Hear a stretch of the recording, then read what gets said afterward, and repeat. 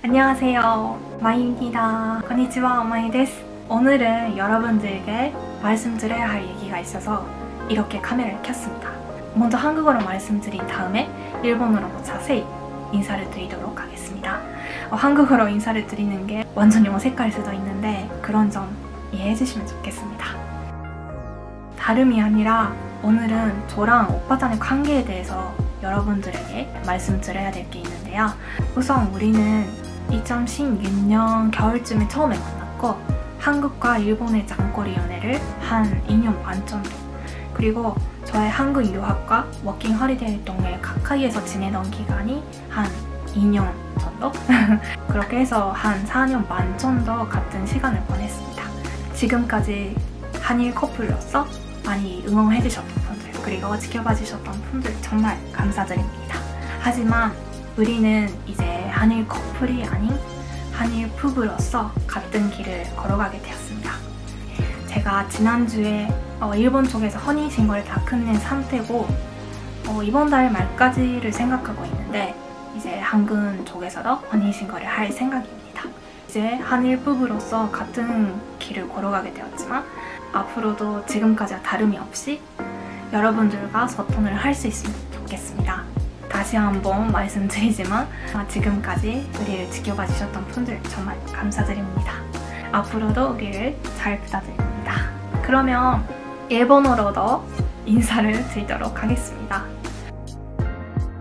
はい、ではここからもう一度日本語でご挨拶させていただきたいんですけれども、今回ここで日韓夫婦となったことをご報告させていただきたいと思います。先週日本側の婚姻届を提出させていただきまして無事受理されました。